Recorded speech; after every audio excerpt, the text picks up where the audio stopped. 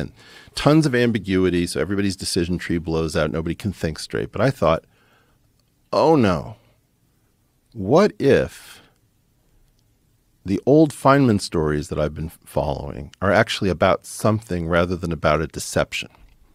So, for example, Feynman has a story where he says, hey, there was this guy who was giving physics lectures to aerospace engineers, and they didn't like him, so I had to go out to Buffalo. I thought, Buffalo, that's Curtis Wright.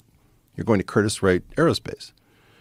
And he's got another one about, give me $1 because somebody calls him up and says, give us the nuclear patents to fission-driven planes and crazy stuff.